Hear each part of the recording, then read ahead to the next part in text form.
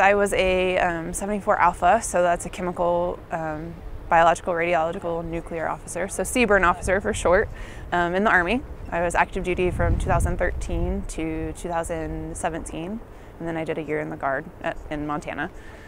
I, just like most chemical folks, we didn't get to do our jobs as much, but we were able to, you know, train people appropriately, hazmat, and all of those areas.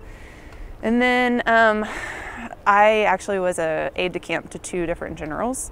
So I followed around 2 different 1-star brigadier generals for most of my time in my service, about 2 years I did that. So I traveled from to the Pentagon and all over the nation just helping them out. And they were actually the CBRN Commandant, so they were the head honcho of the entire MOS.